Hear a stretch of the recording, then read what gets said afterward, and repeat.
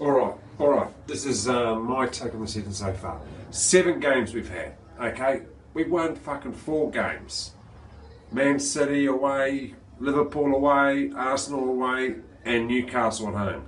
That was a good win against Newcastle. They're third highest paid team in the Premier League, so I'll take that. Okay, Bournemouth, I don't fucking know what happened there. It was like kids running in a park. That's fuck. I don't know. Leicester, they started fucking hard out of the blocks. Deserved their win that day. Today, we played a team that's got a fucking good manager from what I've heard. My mate, he's a Norwich supporter, and I think we're sort of a bit lucky to get a draw out of that, but we'll take it. Sunderland away next week? Well, that's 3 points in the bag. We'll get it right. Slab will get it right. We're all happy. Fuck.